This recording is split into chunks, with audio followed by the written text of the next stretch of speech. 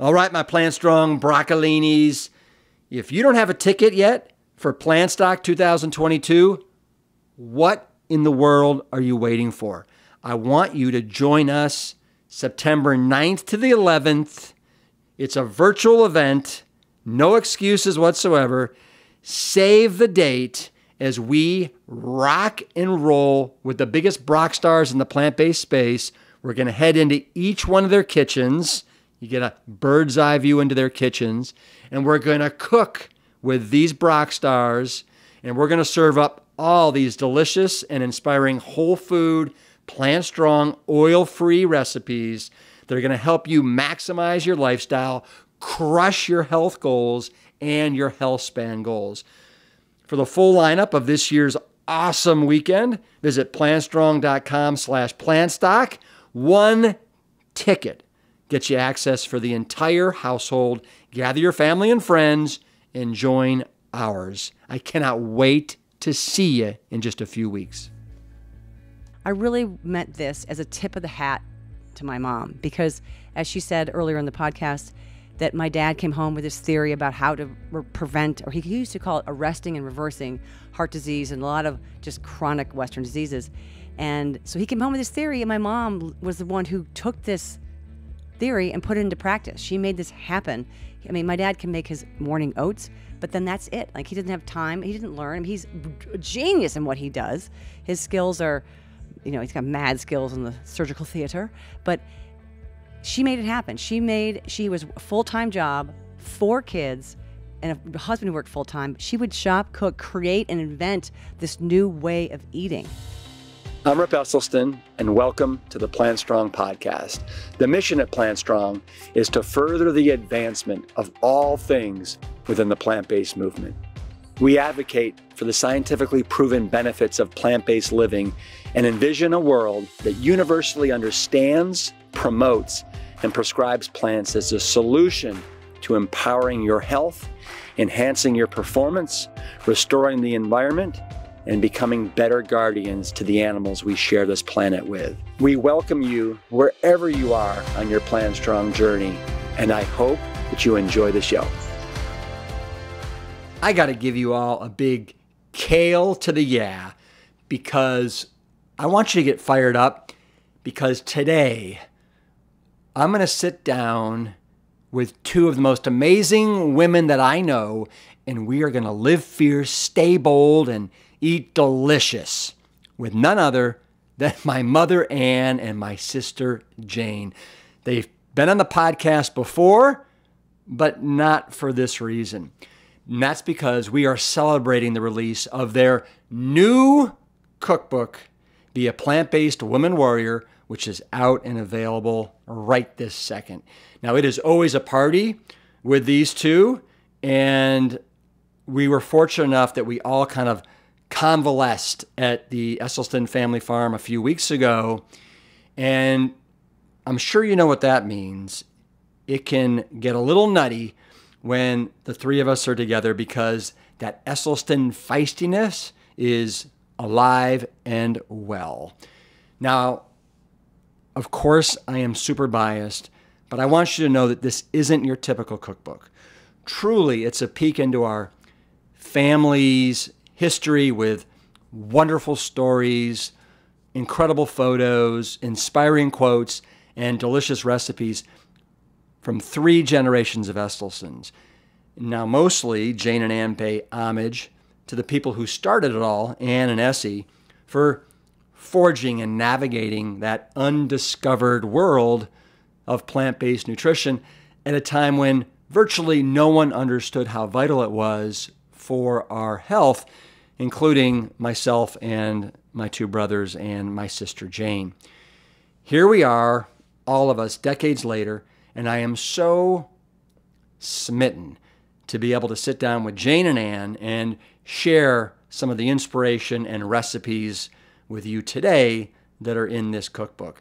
My mother Ann has been called the Julia Child of plant-based cooking, and I think you'll see why after you dig through some of the recipes and photos in this fantastic cookbook.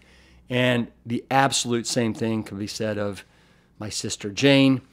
this truly is a fun and inspiring message of hope for all women to improve their own health so they can remain strong, bold, and fierce in body and mind alike.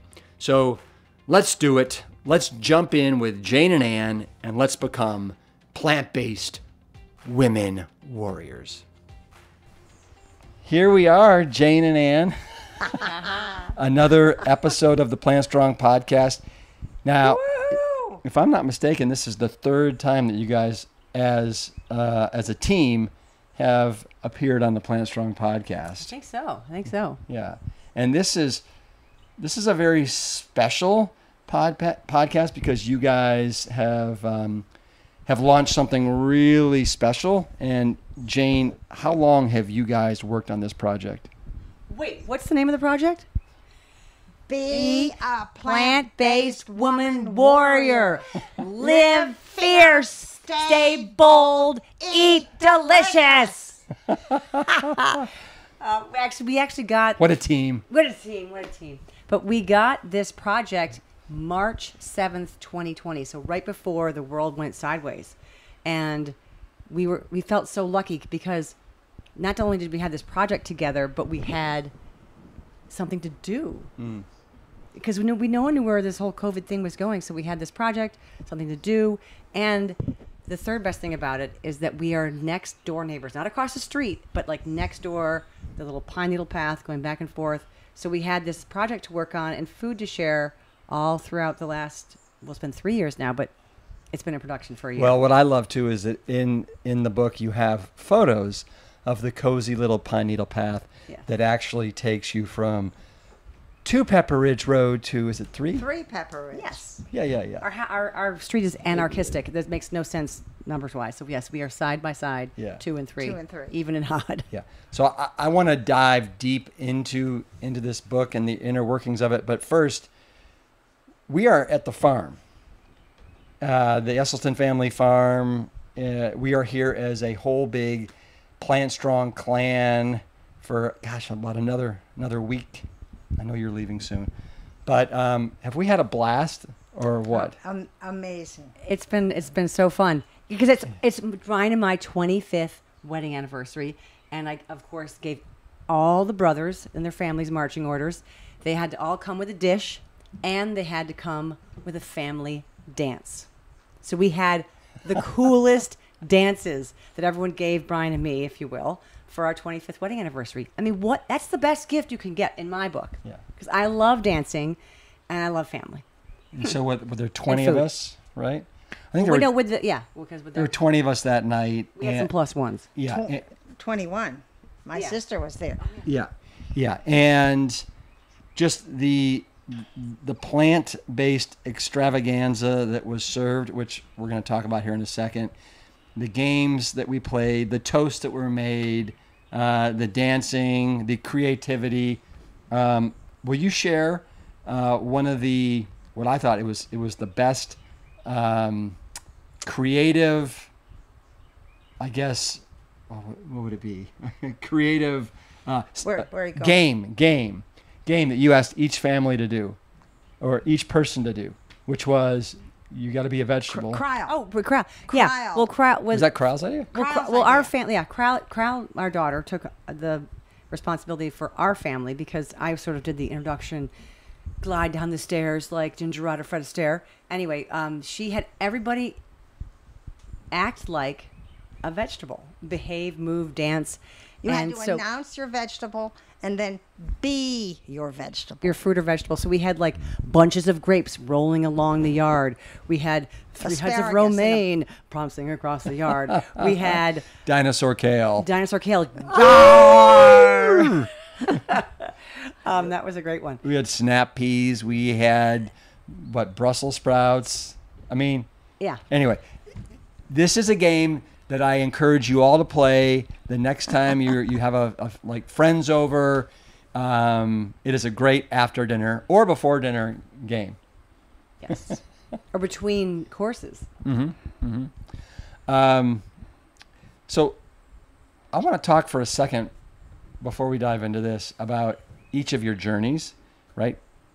Because keep in mind this audience, this Plant Strong audience, is growing, and maybe some people don't know the background as much. But can you, give us the Reader's Digest version of your journey to whole food plant-based? Well, it started with my husband, who is, of course, the reason why we're all plant-based. And he is the reason that we are fiercely plant-based, actually. And he started, go back in around 83 to take, he's a general surgeon. But As in 1983. Did I say? You said 83. Oh, 1983. Not 1883. Ice cream cone, Mom. Ice cream. I could lick it if it were an ice cream cone, but this is not. She has a tendency to, it floats away. So, So he took on the heart disease patients who were really at their wits' end of living. They were ready for the grave. And he gave them a plant-based diet, and they miraculously made an incredible recovery. yeah. And so we were on our way. And before he did that, we had to go plant-based. He felt that there's no way he could ask his patients to do it if he wasn't doing it. So, of course, I took it on, and there was no internet, no cookbooks that I had. And maybe there in the West Coast, there was the Mary and John McDougall, but they were on the West Coast, and that was like being in, that was far, far away back then. And we didn't have friends. People, the word vegan and vegetarian were kind of weird words. So, but we did it. We did it. One of the things that really helped us do it was we had been in Puerto Rico on my husband had been speaking there relating to the parathyroid world of his. And we had rice and beans and loved it. So that is where we actually started out eating. And believe it or not, it is where we've ended up. It is our favorite meal. It is all our family's favorite meal. It is our Christmas Eve meal when we have guests. So, but we did it. And all of you can do it. The one thing I feel strongly about is that everybody today is at such a disadvantage, and we were so lucky back then because there was no vegan junk food. There was no substitute for ice cream. There was no substitute for hamburger. And so there was nothing to tempt us in that other world as if we were being good by doing it. Because the key thing I can say, and I say it all the time, is you have to read ingredients. If you know that you are not eating meat, you're not eating dairy, and you're not eating oil, then read the ingredients and you will be horrified at the long list, which you have to have a magnifying glass to read. Thank you, Ann. Jane, so, you were obviously well aware of what Essie was doing. When did you decide, okay, this sounds pretty good, I'm in, I'm on board? On the plant-based? Yeah. I, as a kid, never liked meat, so it was kind of easy for me to jump into this. And I was a freshman in college, so I was like 17, 18 when I called home, and our brother Zeb, who was still at home, said, hey, Jane, Mom and Daddy are doing something weird. We're not eating any more meat or dairy or oil or sugar or salt. I'm like, goodness. Like everyone says, well, what are you eating? And it actually sounded fine. And so I came home from college right about then, and I just haven't looked back. So I'd say right around, you did the same thing. Like we had to transition. I hate that word for this, but well, from college into... We were all like college kids launching ourselves into life, but we had this... my parents just kind of luckily tucked this into us right as we were making our way. And it hit us all at an advantageous time. Like I know I was swimming for Michigan. I was a scholarship swimmer at the University of Michigan. You were a triathlete, professional triathlete. Another brother was, swimming for his university, and all four of us actually. So to eat this way and feel good and feel okay and strong, and swimming and being an athlete, it was kind of good proof was in the pudding, if you will. And I don't know, just stuck with it. Yeah. Haven't looked back. Yeah, exactly. And I noticed that in this dedication to this book, you dedicate it to Essie. Yeah. Oh, he's the reason. He's the shoulders upon which we all stand. That's right. And I also noticed in here that you say that the fiercest person that you know in the world is who? My mom. And why is that? What makes her fierce? Well, I roar. Hear me roar. Eat this. Read ingredients. There's coconut oil in that. Don't eat it. yes, mommy. Try this. It's delicious. Well, it's funny is that, so with the antics that you're pulling right now, there's a quote in here from Jane's husband, Brian Hart, and he basically says, Anne is a bully, but a bully for good. So you are. And it's adorable. You're an adorable bully. Right. And I tell you, it really works. Really, Rip has 3 children, and it particularly works on 2 of his 3 children. And Hope will try absolutely anything I ask her to try. Cole will sort of. And Sophie will refuse to try anything. Well, you got her to try a grape once. No, but she's great. I mean, I tell you, Rip, I have been blown away by the sandwiches that Sophie builds with hummus. Hope or Sophie? Sophie builds. With. I think you mean Hope. No, I mean Sophie. Okay. Sophie. Okay. They are beautiful. She puts sprouts. She puts some avocado. She puts arugula. I mean, they are amazing. Amazing. Yeah. So Yeah. she's learned. Yeah. Well, you're very persuasive. You definitely are. So Sophie and Hope are plant-based women warriors in training. Yes, they are. Indeed. On the rise. So you guys, Jane, you've been living next to Anne now for how many years? We have been living next door on Pepperidge Road for probably 16, 17 years. Okay, 16, 17 years. I mean, how would you say your relationship with Anne has developed over the last 16 years? I mean, do you feel closer to her now than you ever have? Or well, it's a a mother-daughter relationship. She's the boss, Jane is. Yeah, but it says the boss. Yeah, but you guys work together now. You're YouTube sensations. You create books together. Rip. What? It's all Jane. All Jane.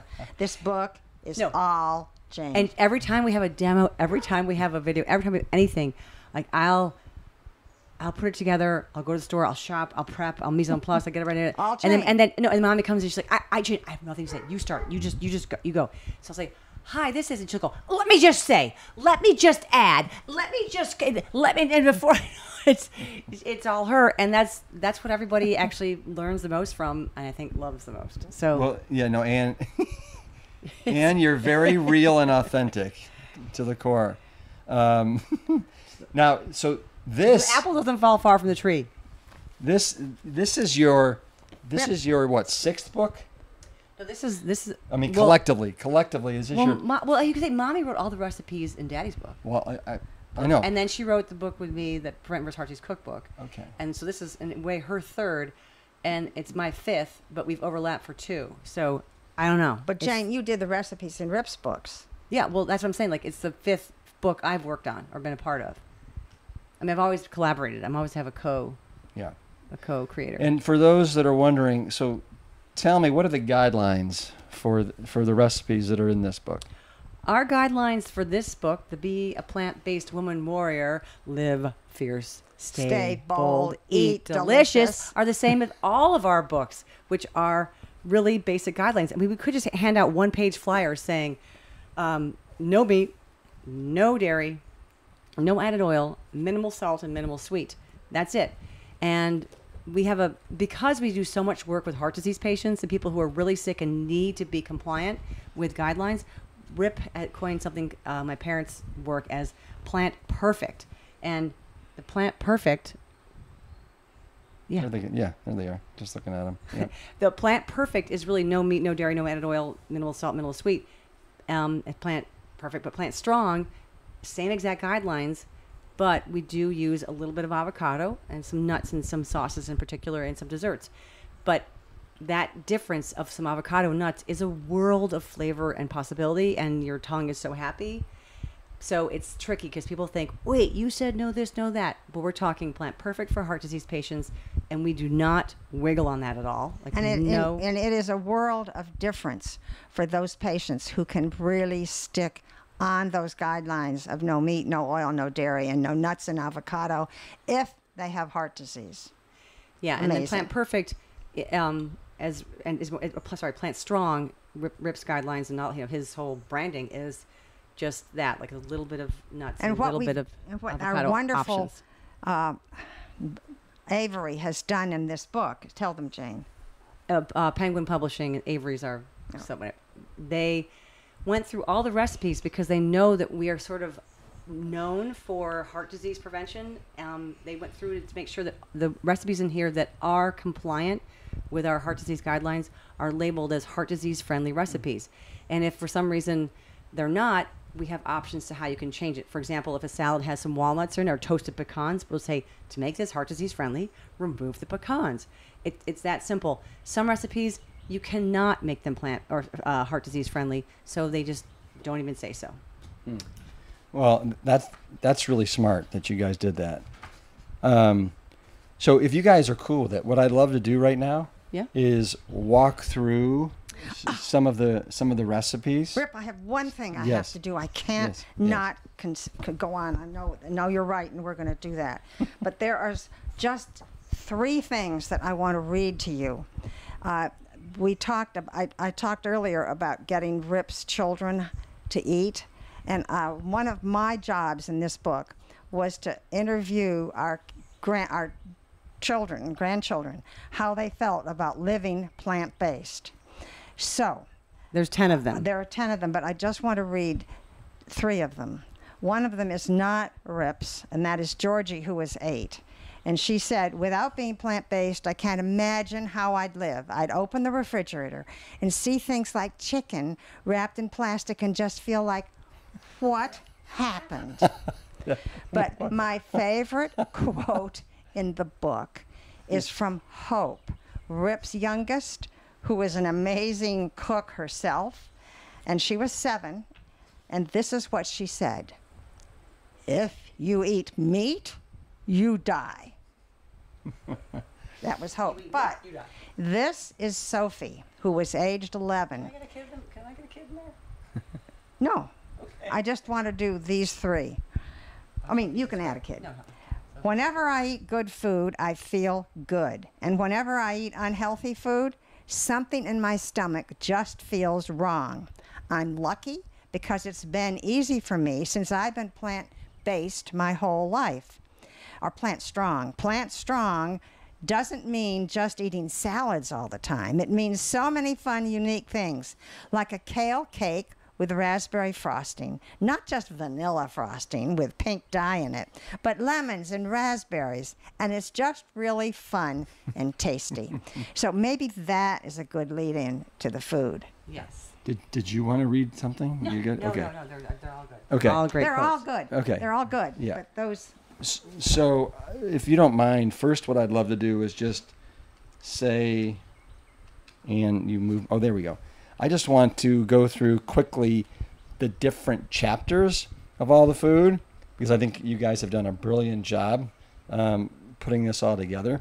And the first is powerful breakfasts. I mean, come on. We got to start the day with a powerful breakfast. Yeehaw. You got to start the day with oats in some way. Yeah. That's what I think. Well, then let's just take it one at a time then. So let's start with powerful breakfast, okay? So I have gone through and kind of earmarked some of the ones that really caught my attention. For example, if you could, no, you don't get to see this. This is my notes. I know. Yeah, okay. I wanted to talk about the wise women, though. Why what? You can. We can edit this out. So, wait. What did you want to bring up?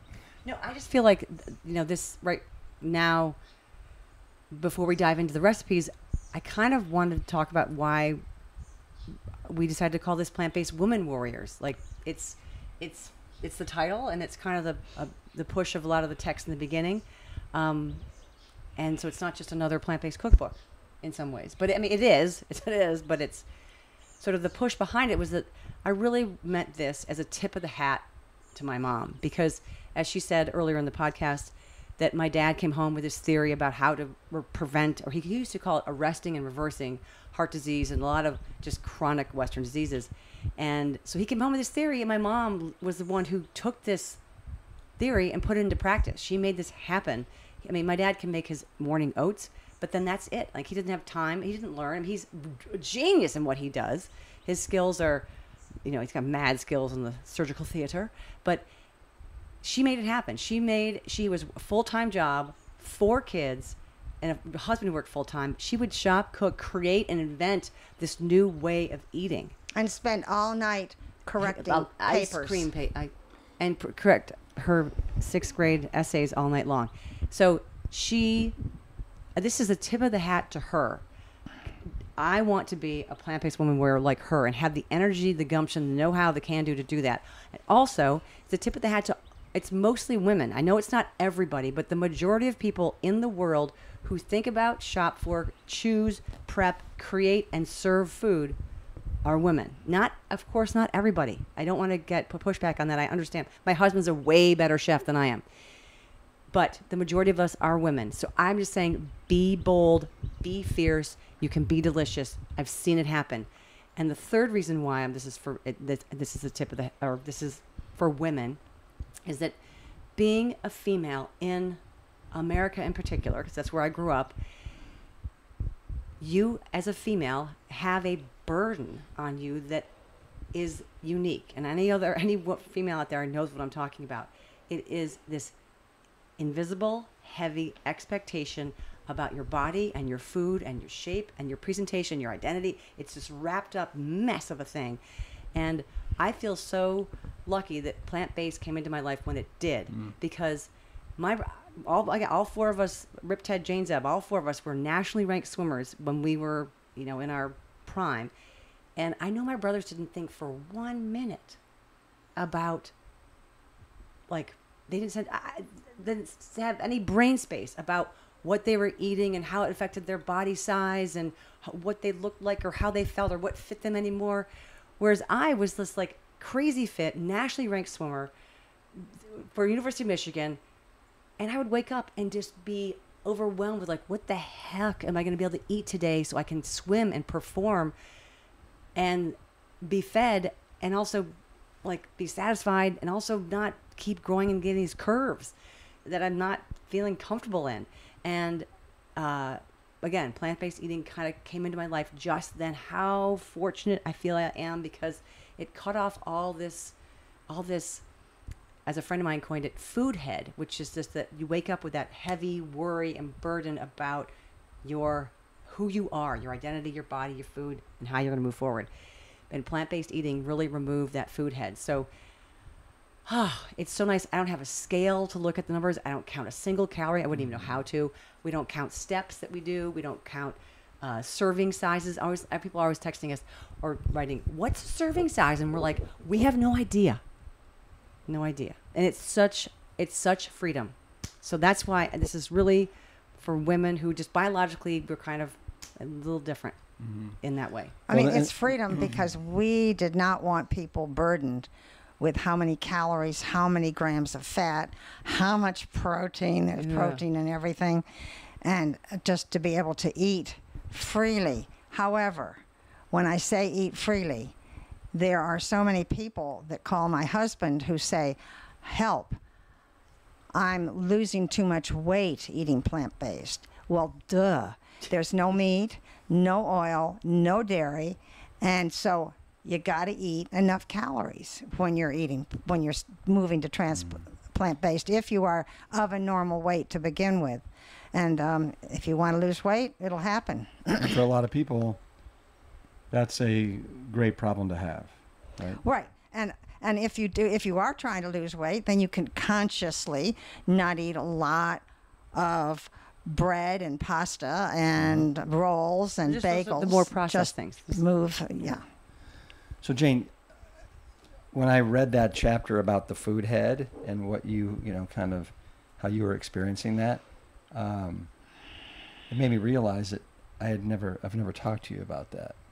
And Yeah, you were the crazy fit older brother who didn't have to think about it at all. well, I know, but that is, I think it's great that you are, obviously it's part of this book. It's part of, you sharing that experience, and I applaud you for it. Thank you. Yeah, it's great. You should tell that story. And then keep going. Okay. Story? No story? I don't know which one. Can't remember. Can't remember.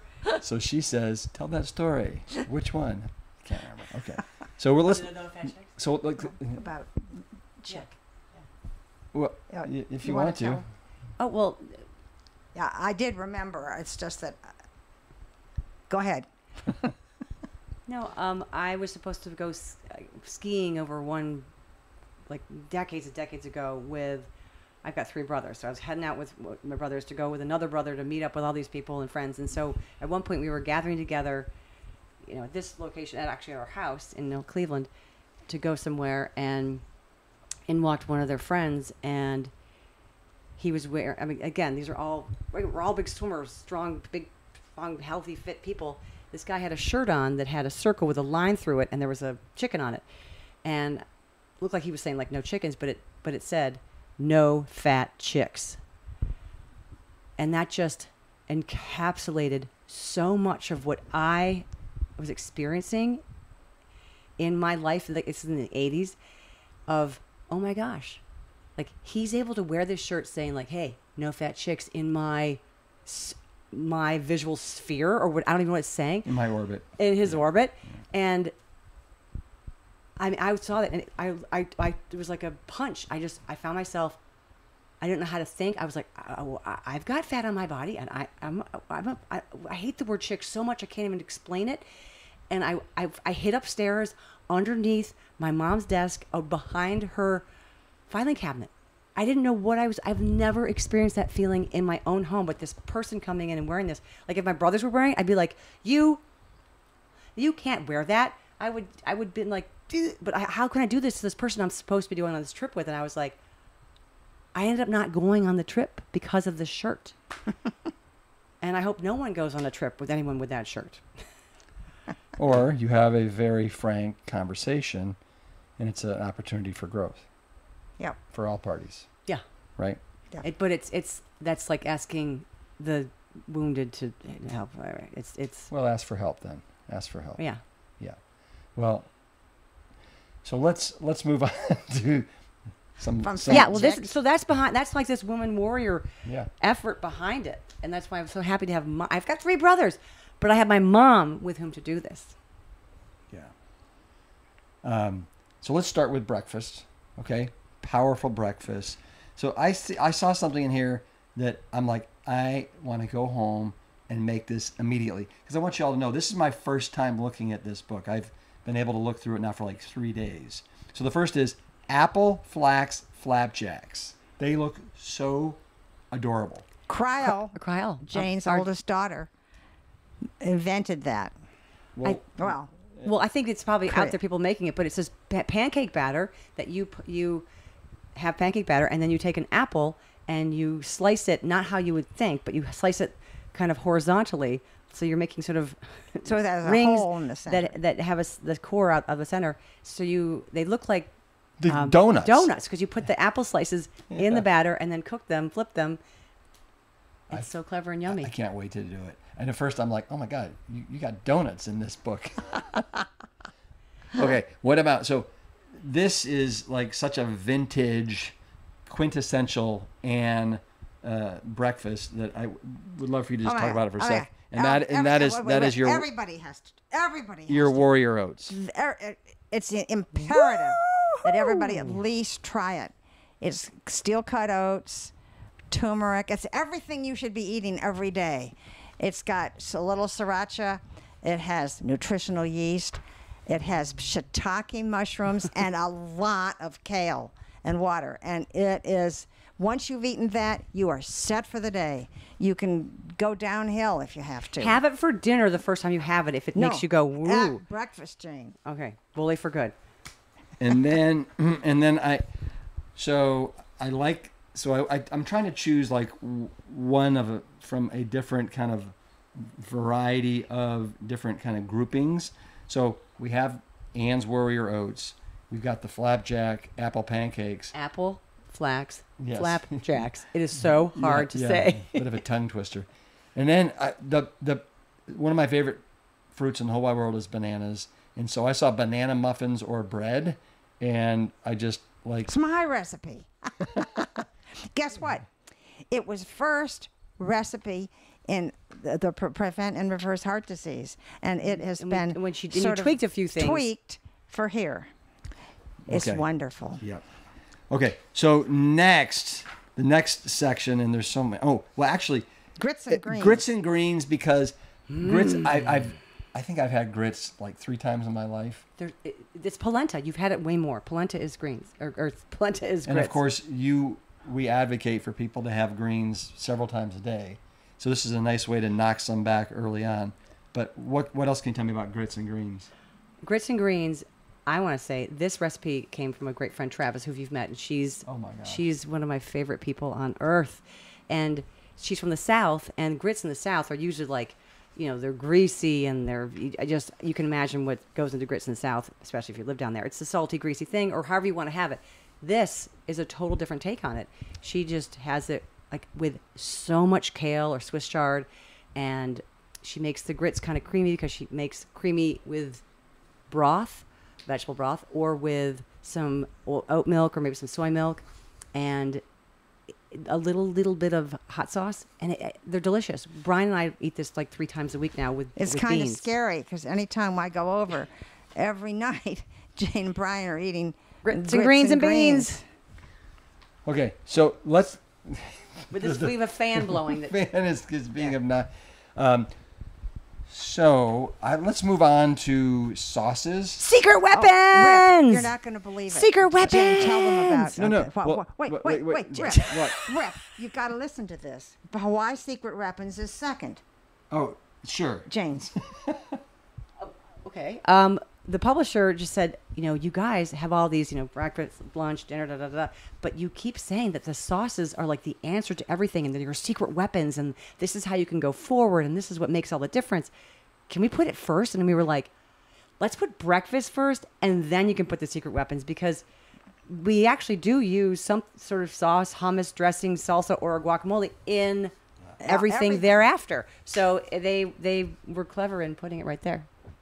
Well, so the other night, and I posted this on Instagram, you posted it on Instagram, people were just like, are eating it up. And that you made these huge 3 like bowls with different whole food ingredients Bowls this big. Wooden bowls, just like crazy, wonderful, gorgeous. And each one you had like, the carrots, the tofu cubes, the purple cabbage, whatever it was, but each one was a little bit rice different. Noodles, Yeah. brown rice noodles. Or brown rice, Napa cabbage, purple cabbage, just fresh tomatoes. Yeah, and you said you were inspired by that by Carly Budrod. But on each one you used one of these different secret weapons. Oh, right? yes. So on one you had a lemon tahini. We had a lemon tahini sauce on one. On one you had a Thai peanut. And one you had a walnut ginger. Yep.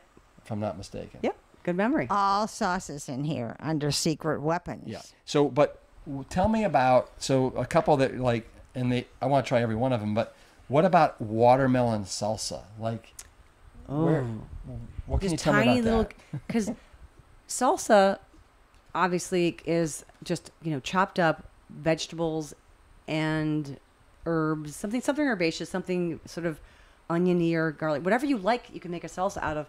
And we have found in some of the books that we did is that we, didn't move from just like tomato salsa to corn salsa, but from corn salsa to mango salsa and then to peach salsa.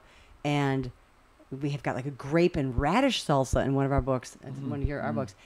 And I had was trying to make salsa one night, and I didn't have anything sort of fruity or sweet because I kind of come to like a little bit of the balance of the sweet with the onion, kind of like almost like coming from the chutney family.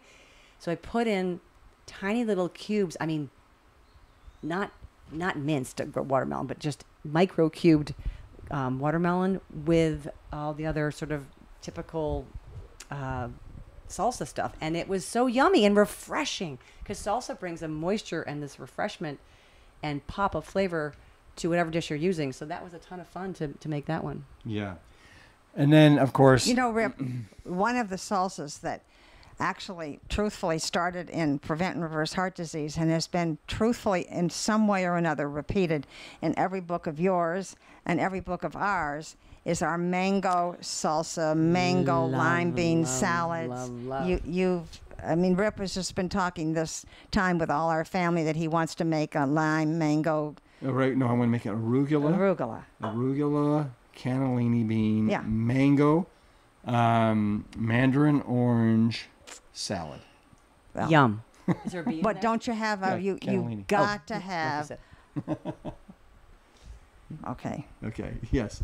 All right. What about like the lightning dressing? Because that's kind of a tried and true, like, right? Awesome. Oh, Jane's lightning bowl.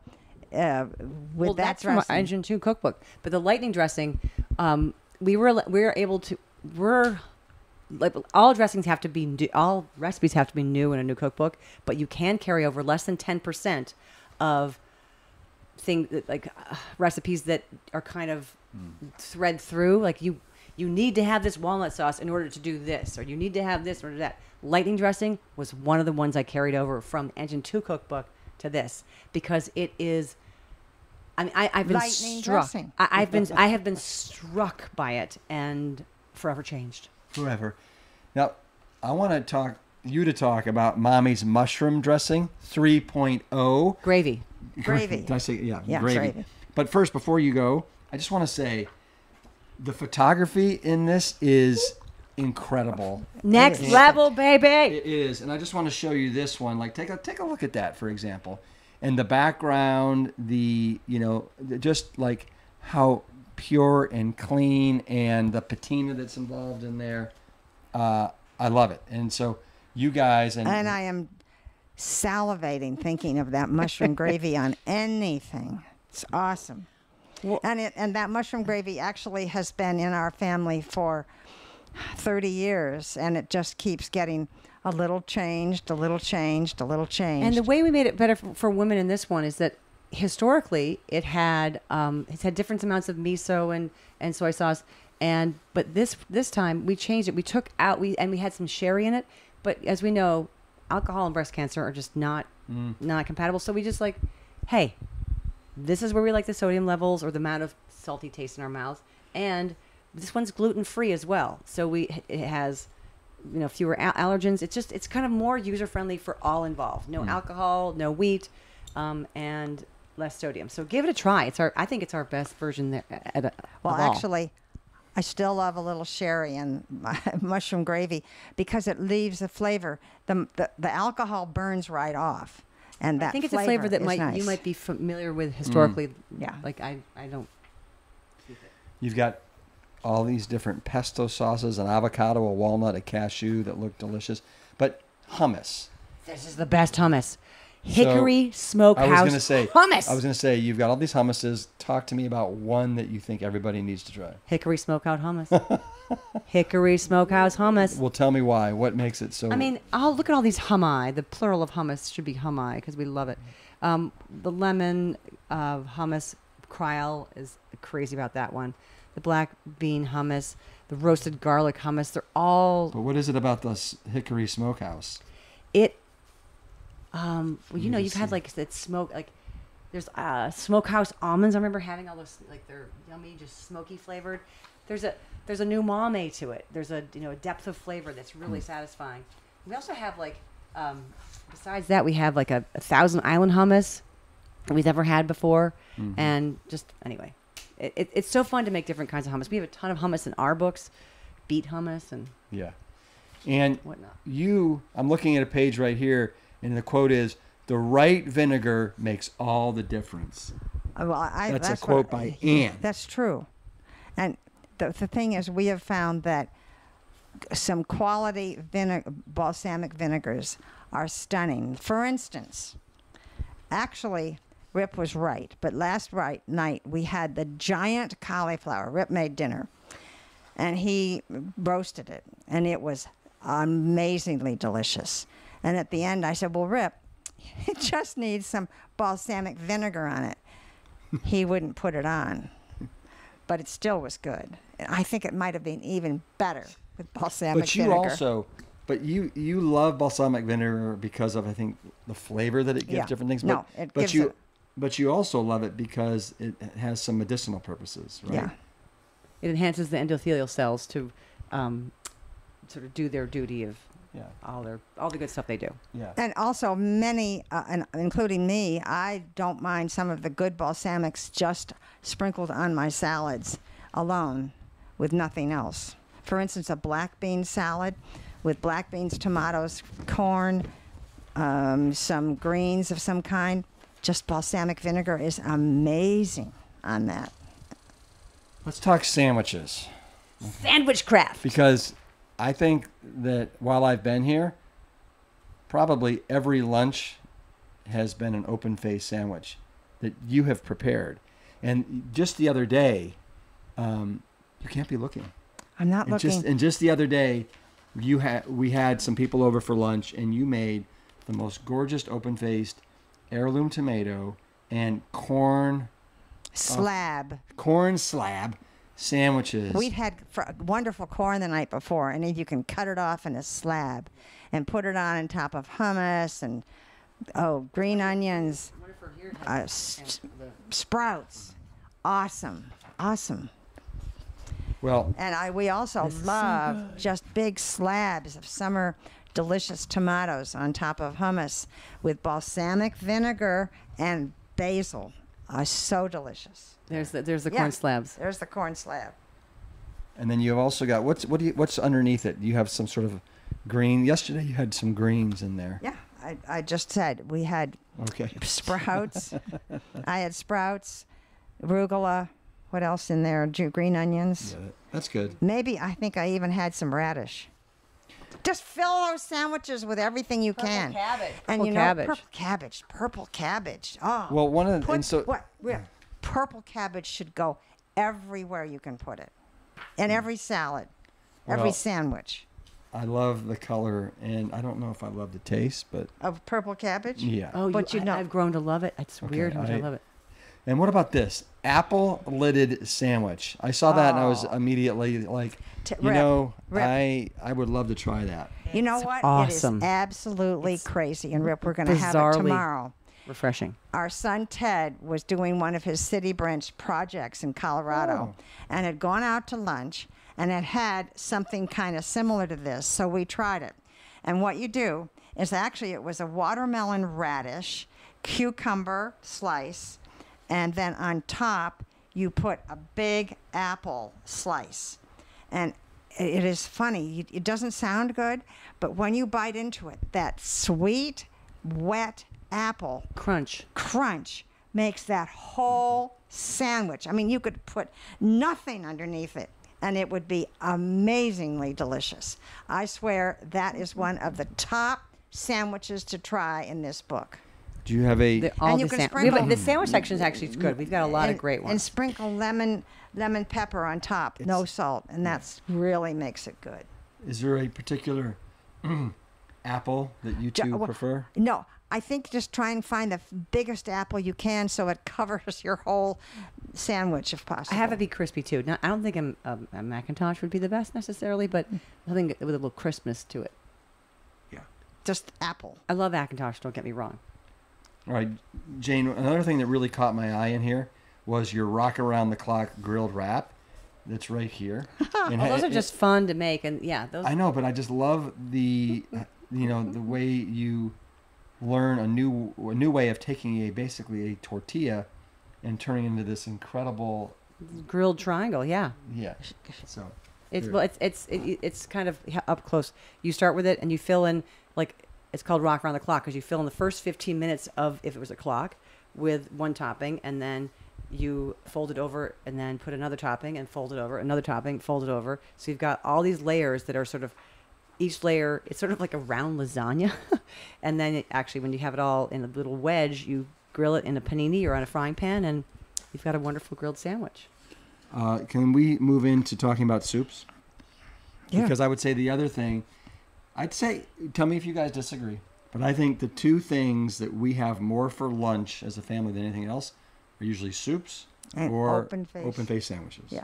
Right? Great. And so soups, there's a couple that caught my eye here. One was... Corn gazpacho, I bet. Well, corn gazpacho absolutely did, because I've never had it.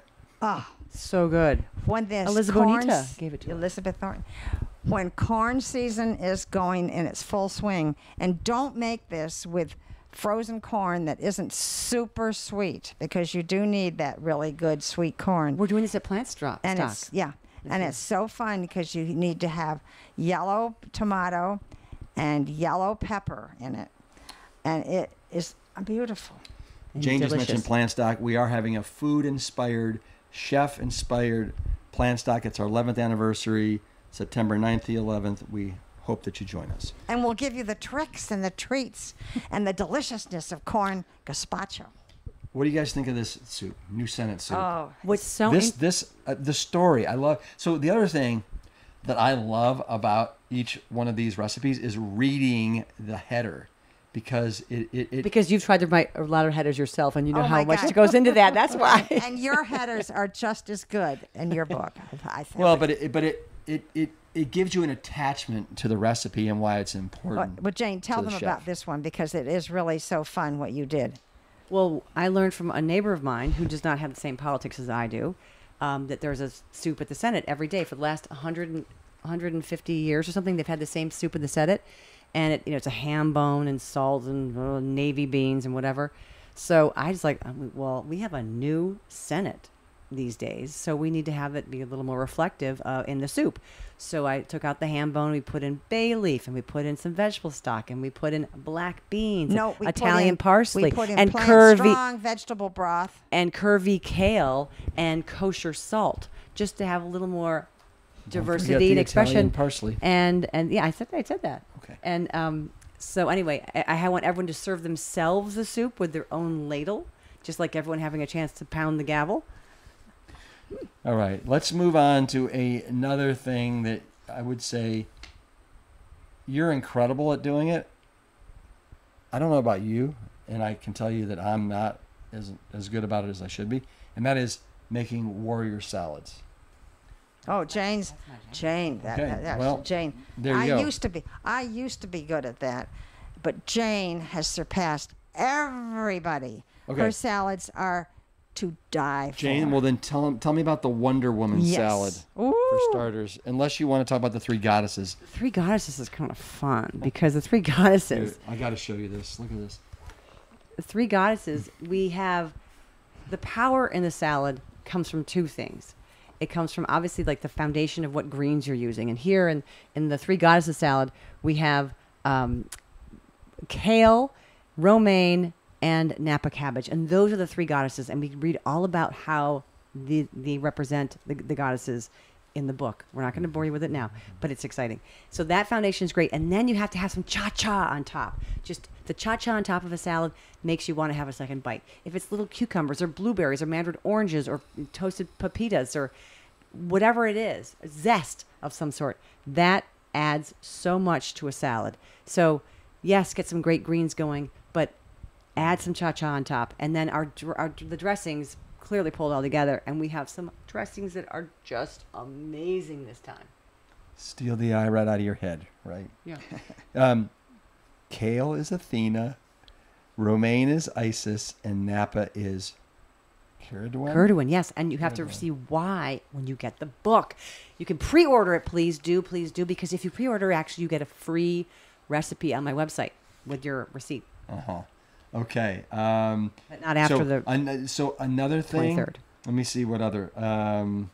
And you got a whole section on arugula salads, and I just want you to know that over the last probably 3-4 years, I have come to love rocket.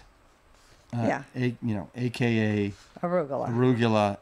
It's one of my favorite greens. Yeah, I agree, and I believe that every bowl, if you're going to put other things, should have a rim of arugula and a bottom part of arugula, so that it is in every bite that you're eating. What was so funny is we were collecting salads for this cookbook, and we were collecting recipes, and we went through all the okay, let's see what we have. Mid-COVID, we sort of assessed everything. We had 4 breakfasts, 8 lunches, 6 dinners. We had 44 desserts. We knew we were on the right path for a book for women. But what was so funny is that all the salads, I had different salads of greens and this and that. And every salad my mom sent me was a different arugula salad. She'd be like, oh, try this one. Oh, try this one. And finally I'm like, okay, we're just going to make an Anne's arugula section. This is something that I want before I leave here, and that's the curried cauliflower with lentils and grapes. Oh, that whole awesome combination, cauliflower, lentils, and grapes, has my mouth watering. I made it one Christmas when we had a lot of family, and it was a sort of a last Christmas day. Everybody Thanksgiving. Thanksgiving. I meant Thanksgiving. Everybody was bringing something, and I was thinking, this may not hit it. Guess what? It was the first dish that was totally bare and empty and eaten. It was great. So and we actually great. have a YouTube on it because it's And your pro tip is to add pomegranate seeds for wonderful color at the end. Yeah. Mm-hmm. Very Thanksgiving-ish. Yeah. Thanksgiving-ish, yes. Okay, so if you guys are cool, let's move on. Yeah. So one of the things that, that we eat a fair amount at our house is tofu and tempeh. Yeah. Right? We're big fans. We're not freaked out by soy because we know the phytoestrogens actually can be very, very protective of the breast. Yeah. Yep. Which you actually do a great job explaining that here in one of the first couple chapters. But what do you like doing with tofu and tempeh? We like to have it in all variety of ways. We like to have it usually I like to bake it or to pan fry it. And that pan fry, dry fry, like nothing oil. But we like to use usually a base of tamari, which is a low sodium soy sauce. And sometimes that's enough. But sometimes I want to put a little kiss of maple syrup in there to give it a luster. And if you want to take it even a little further, you can put in what gives it a little of more umami is some tomato paste, or if you don't have that, just use ketchup. And if you want to really be a pro, chefy, add a wee bit of ginger. You've got some teriyaki. Done and done. So easy, so fun. And Jane has made me love tempeh.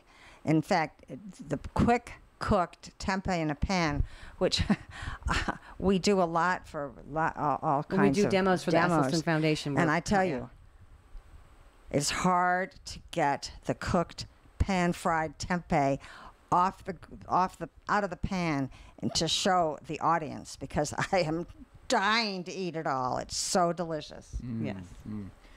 For me, tempeh.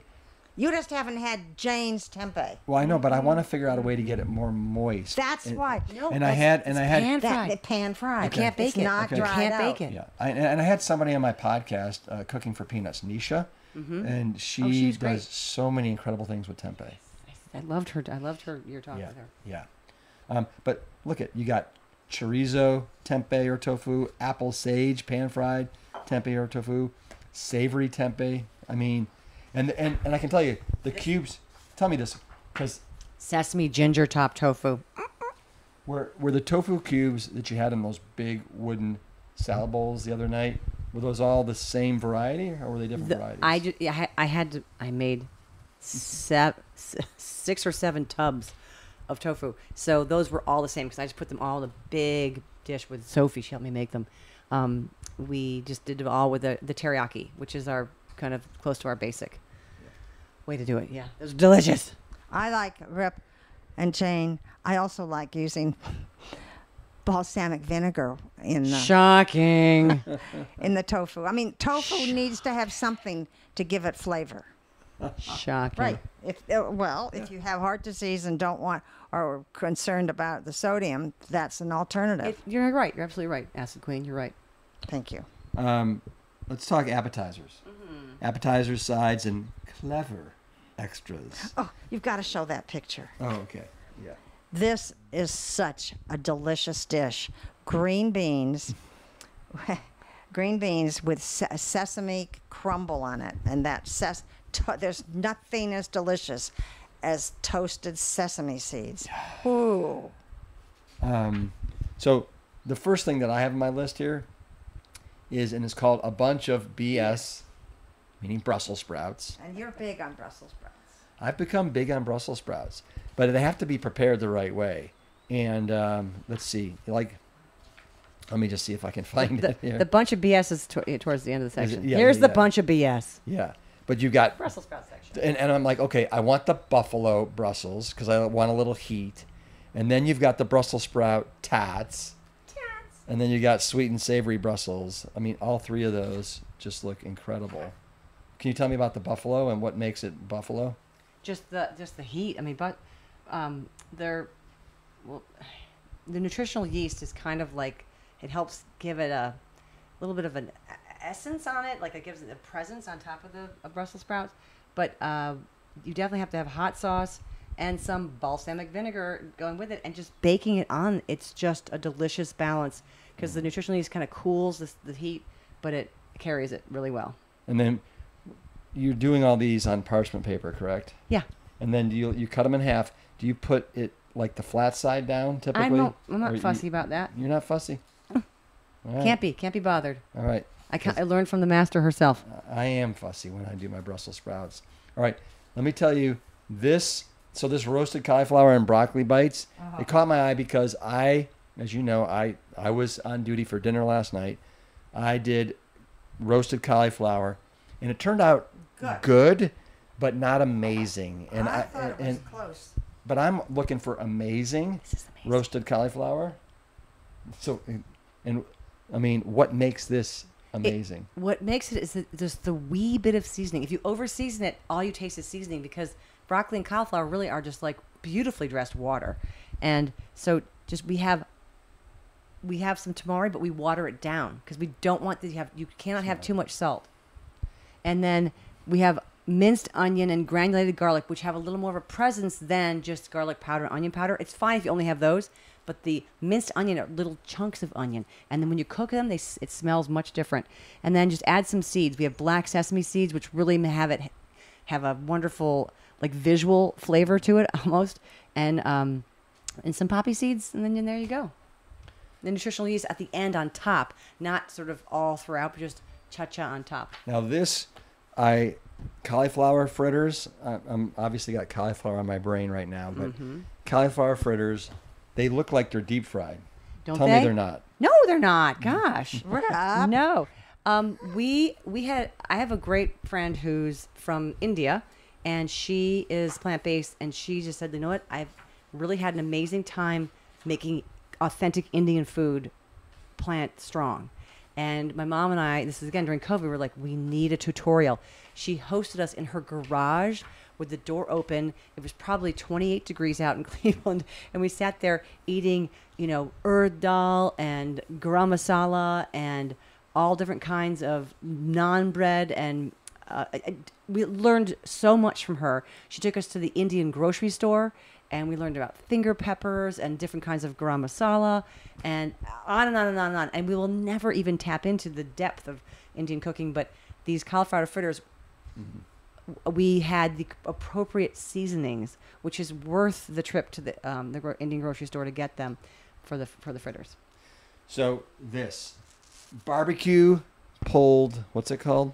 Barbecue. Portobello's. Barbecue pulled portobello sliders and green goddess sauce. I just saw that and I'm like, I need that. And it looks like they're on different wedges of polenta. Rounds. Polenta rounds. Yeah. You get the With, You get a chub of polenta. is that butter lettuce? It's spinach or whatever green you want, and then the barbecued pulled portobellos are so fun. You just have portobello mushrooms, and you take the stems and you literally pull them apart, so it looks like the strings of pulled pork kind of stuff, and put a little liquid smoke, and cook so the smoky flavors in them, and then some barbecue sauce at the end just to coat them. All right. Cha cha cha. I'm gonna move on from appetizers to crackers, quick breads, and other fillers. Talk to me about beer bread. That's a mommy's favorite. such fun. So, There it is. She knocked it out of the park. woman, after a talk, a woman came up to me and told me about this. And so I couldn't believe it because I love anything fast. I don't like a lot of ingredients. And so this is just literally, you can use, if you don't want it to be, you could use oat flour, any flour, and beer, and a little baking powder. It's so fun. I'll make it tonight. Well, tomorrow. Okay. So I also noticed, and I thought it was very cute, was Jane and Anne's short flax biscuits and Jane's tall flax biscuits. Here's a photo you can see, right? Jane is the tall ones and the thick ones, and Anne's the thin, smaller ones. And the thing about mine is that Jane's are all so delicious, but you use walnuts in them. Right. So one's And plant so I perfect said, and one's plant Jane, strong. you don't have to have walnuts in them. And so I made mine without walnuts. And all of just our flax. recipe testers loved hers more than mine. So Wow. I got my short flax biscuits in the book. Aye, laddie. And we also have some soda bread. Laddie. Soda bread. Aye, we do. Okay, It's Clavacairn soda bread. Did you see it? You cut it open the top, you put a cross on top so the fairies can get out. Aye. There it is. Clavacairn. If I'm obsessed with Scotland, and we went to the Clavacairns, which are these unbelievable. Seed and millet crackers. Anyway, this is so fun. This soda bread, it's delicious. It always works. It's foolproof. It's kind of like the beer bread, and anyway. And then these seed and millet crackers, I know you've made them. I've had them, and they. Just. Unfortunately, you usually can't eat just one. I can't. They're like can't have them in the M&Ms. house. They're like They're so like good. a wood chipper. And they're not plant perfect, are they? Oh yeah. No, they're Are plant they? strong. I mean, they're seed. I think there's just some seeds. There's Well, sunflower actually, seeds. you say heart disease friendly, actually. Yeah, there's some sunflower seeds But- in there. Okay. It's all seeds, but it's just so good. Chickpea flour. It's good. All right, we're We're making getting close to desserts. We're getting close to desserts. I know we're getting close to desserts. Which No, we have to get to the But first, we have to meal do first. BYOB. Oh, What's that dinner. stand for? Build your own bowl. Which is something that I think we all would agree. This lifestyle, if you want to be sustainable and easy, whether it's the open-faced sandwiches, whether it's the soups, whether it's Oats learning for how to build your breakfast. own bowl. But look at this. Look at this, and look at that studly arm right there. It's the only male thing in this book, my husband's arm, because he cooks all these amazing foods better than all of us. Build your own bowl, handheld meals, and dinner feasts. Here, Talk to me about. Talk Wanna to me read that? first. What's that? the word Oh. pelvis means basin or bowl. Oh. Symbolically, this is more womanly and more powerful. What is more womanly, more powerful than the pelvis? What it creates, what it holds, family, life, pleasure, vitality. So Build your own bowl beautifully. bowls. Well, you've got, I don't know, how many different bowls do you have in here? Like Probably 9 or 10. You can Yeah. see how gorgeous they all are. That's the front. There you go. And it's also the front, yes. Ish. And what a gorgeous blue. Don't you love it? No, it's like, it is the most beautiful sky blue ever. And we have a great uncle and aunt. We call this Little Blue. Little blue. Little Capital bit. L. Oh, Yeah. Yes. All right, so let's move on to, I love your twice baked potatoes. Oh, open face, twice baked You've potatoes. got- The trick What is the to trick? them is to I like to use the Japanese sweet potatoes Japanese sweet potatoes along with any other Like Yukon potato, Gold. but Yukon Gold are the best. So Yukon Gold and Japanese sweet potatoes combined with nutritional yeast, and they're awesome. And then I put in some kale. When our kids are home from college, sometimes they say like, we're going to Aunt Nessie's house. Like, is Aunt going to make those open face potatoes? Like, I love how they call them open face because they don't know they're twice baked. Yeah. And then you've also got creamy stuffed sweet potatoes. Oh, they're good too. Really good. There's something to me about Nutritional yeast makes a difference in there's something them. about twice baked Yeah. potatoes, and you stir it up. It is like I don't know. It makes it a very pleasurable, easy eating experience. And you know something that's so important is the power point of all potatoes is in the skin. And so many people don't eat the skin of sweet potatoes. And these sweet potatoes in here, if you recook them enough, the skin is to be absolutely fought over. It's We so always delicious. say, eat the hide. Talk to me about crispy chicken nuggets, because I look at these and I want to dip them in. By the way, ketchup. it's not in- chicken. Which might be- It's check. Checking you out. 'Cause people are going to be checking out what you're eating because these chicken nuggets are so delicious. And What's the base? it's chickpeas. Look. That's what Chickpeas and aquafaba and then some spices and oats. It's just really easy and fun. I think you guys should make them with your kids. Okay. You're going to love I them. like it. You have several burgers in here. You have a favorite? You know what? They're neck and neck. Mommy has a great burger in here, a burger in a flash. Bean burgers in the flash because I'm all for whatever is really quick. But I really love the Woman Warrior Burger because this is a tried and true burger that actually the sort of the origin story of our love with burgers started with Jeff Novick. Was the master and taught us all so much about burgers. And then we went on to change the recipe, bazillion different ways. And we now have this Woman Warrior Burger that we love. And it's made at all the Engine 2 plant strong immersions, and it's a fave. Yeah, it's It's just easy winner. yeah, it's a brilliant base for any burgers. What about this chickpea masala?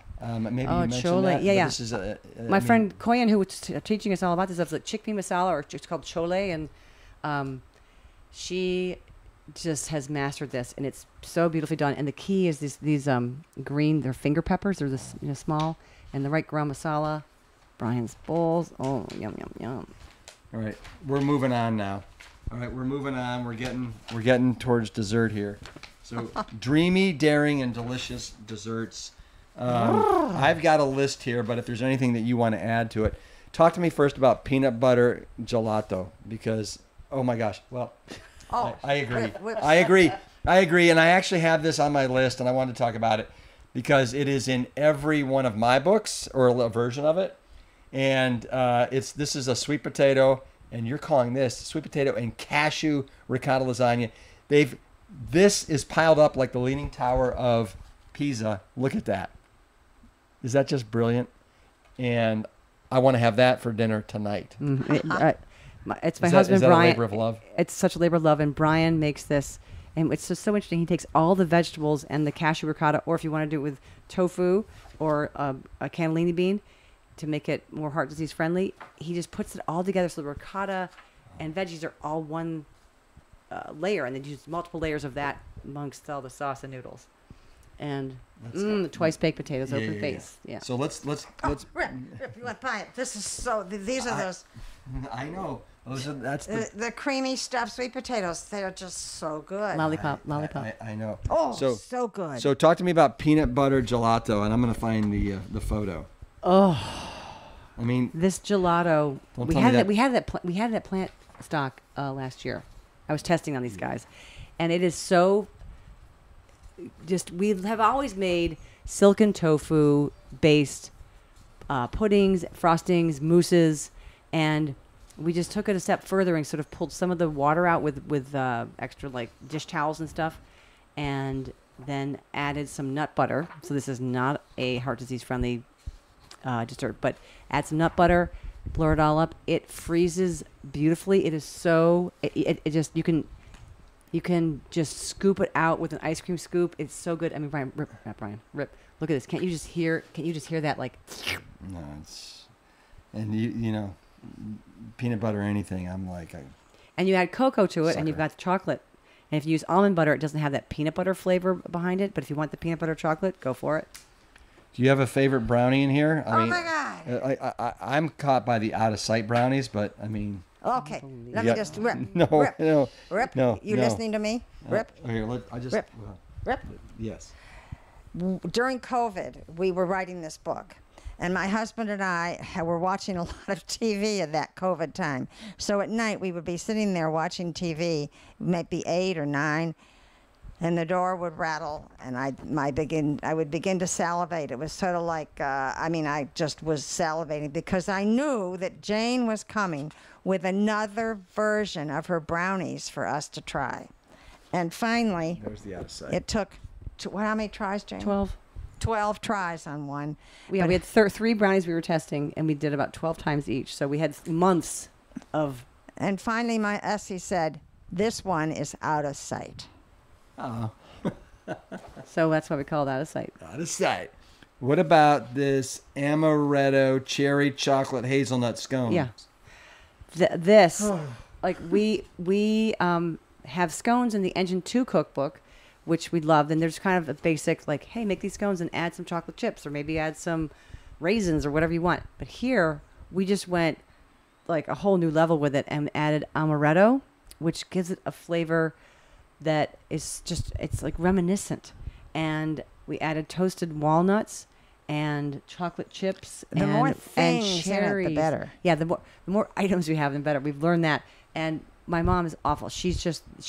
I bring them over and she picks all the pecans out of them or the hazelnuts, and then she just picks out.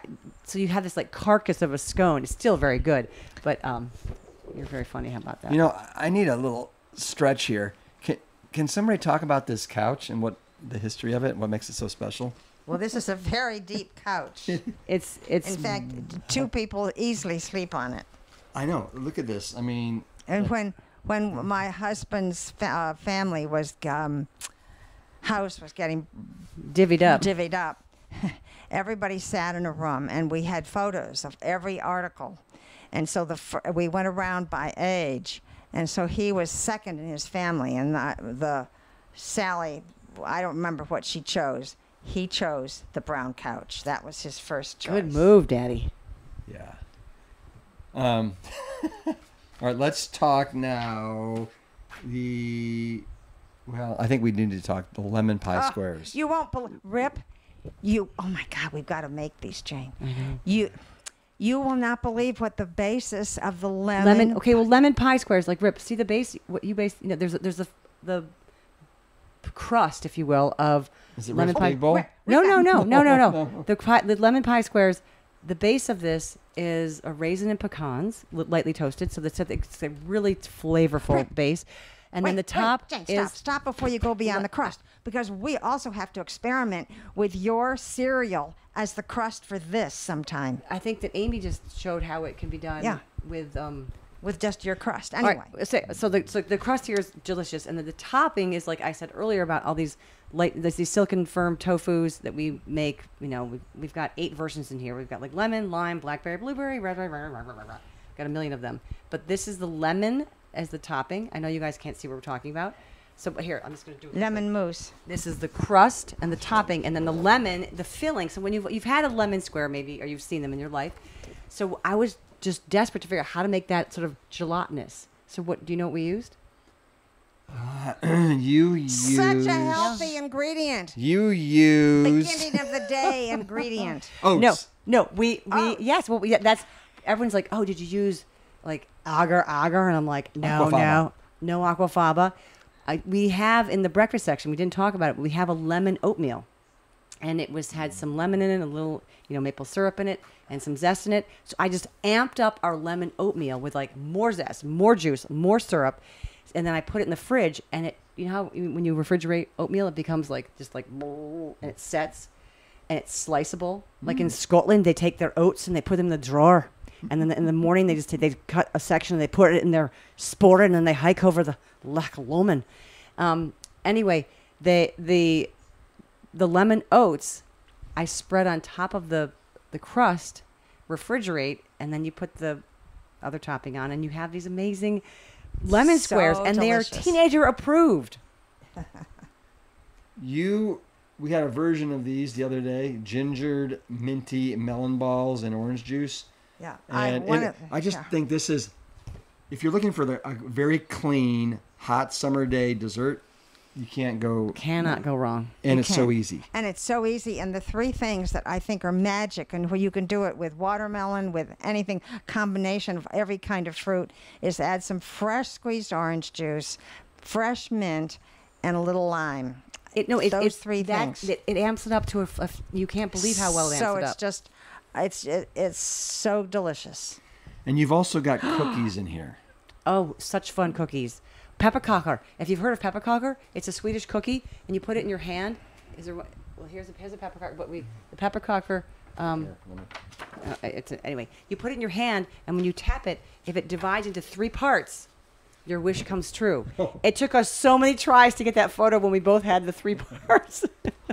The cookie that I just absolutely love in here are your vanilla wafers. Oh, yeah. Sounds like something out of Squid Games. It may have gone over your head, but those of you that have seen it, you know what I'm talking about. I have seen Squid Games. That would be a scary one, because you'd be like, yeah. 3 pieces, otherwise curtains for you. All right, so cookies. What is this? Because I want that. Yeah. Oh, that's called our Xander tart. Like there's a Linzer tarts, or these famous sort of European things, and our Xander tart. A friend of ours named Xander was driving through our house on his way during COVID to go west, and he tested it. And he was like, "This is really good," but I didn't put the beautiful raspberries in the tofu to make it. It was kind of this gray tofu, and he's like, "It doesn't look so good, but it tastes amazing." And I was like, "Okay, I'm gonna stick with it." But as soon as we put the fruit into the tofu mix, it again was next level. Wow. So, approved.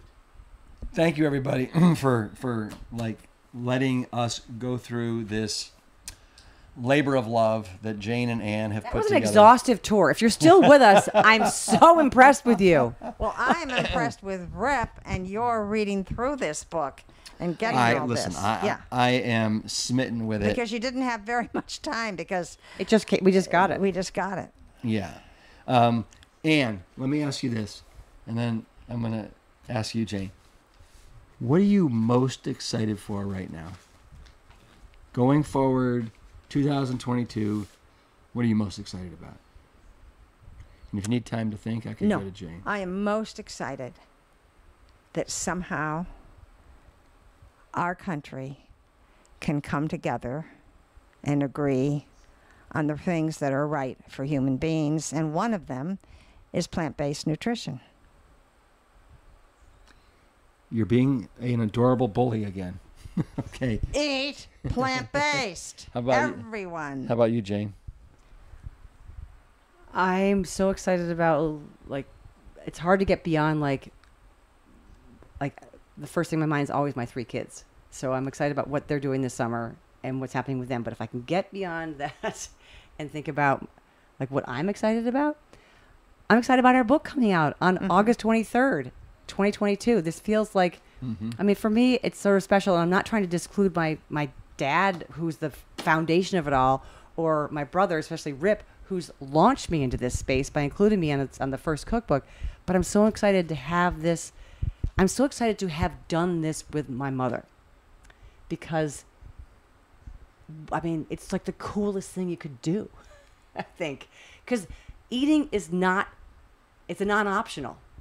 If you can cook, you are so free. If you can make your own food, you are so empowered. And I love that this is a multi-generational gift that we've been given. Like, his 8-year-old made dinner for all of us the other night.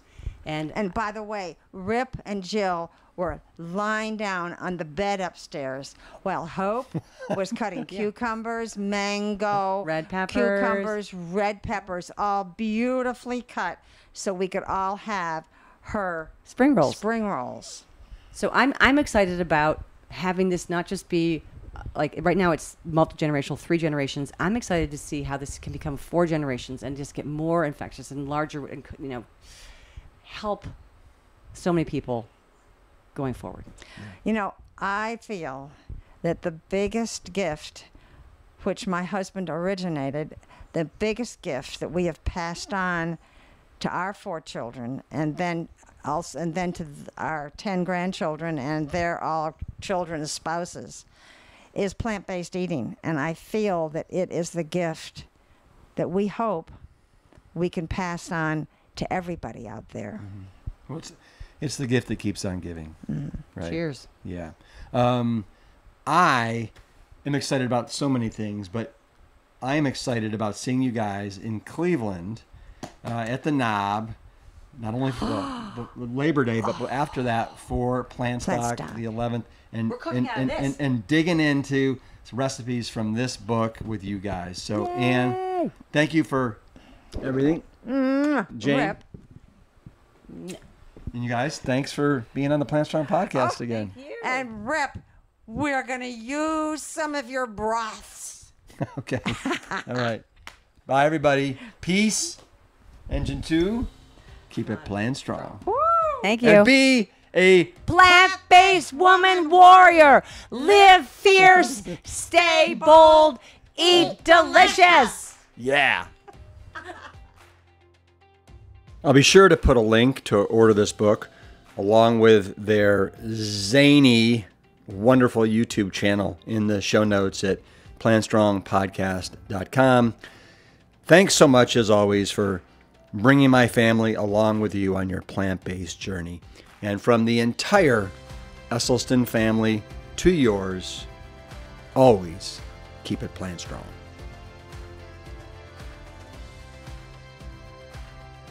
The Plant Strong podcast team includes Carrie Barrett, Lori Kordowich, Amy Mackey, Patrick Gavin, and Wade Clark. This season is dedicated to all of those courageous truth seekers who weren't afraid to look through the lens with clear vision and hold firm to a higher truth.